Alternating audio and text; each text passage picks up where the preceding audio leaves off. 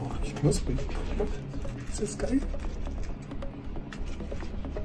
Und jetzt mache ich wieder meinen Fingertrick. Mal gucken, ob der auch wie der funktioniert. Wie der funktioniert. Guck mal hier. So. Ich kenne ja so Videos, wo die Leute mit der Brechstange so die Coin abrupfen. Wie so ein. Das geht doch auch mit 2 Fingern. Ist geil, oder?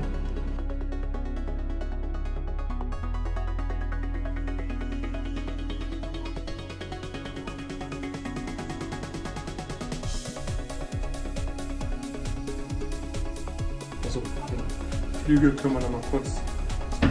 Oh Mann, die Hände fällt mir auseinander.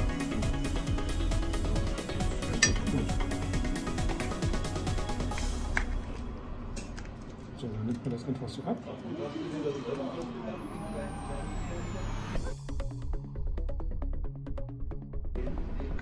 Ja, ja.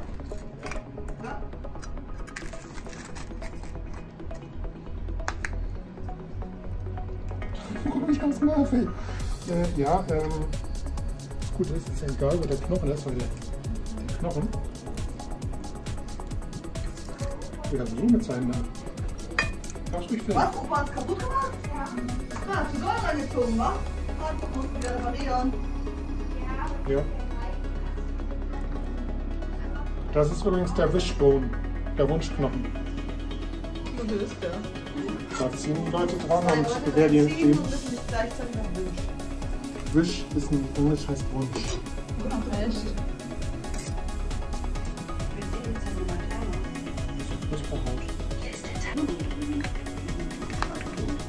Viel mehr ist da nicht dran. Also. Vielleicht wollen die ja nicht. Vielleicht machen die einen Tauchwettbewerb. Ich schneide von mir die Post. Gott, scheiße. Das Problem ist, die Haut ist so knusprig und darunter ist alles so weich. Und ich jetzt nicht mit dem. Ist das Ding geil? Guck dir das mal an. Kommt doch nach oben. Ist das nicht wirklich so? Woanders? Ich kann ja wirklich mal die Videos zeigen. Da haben die ein halbes Arsenal an irgendwelchen. Die haben Scheren. Es gibt ja wirklich Geflügelscheren. So ein Blödsinn habe ich noch nie gebraucht. Doch, zu Anfang, als ich die Wurst nicht mehr kannte. Heute knallt das Ganze.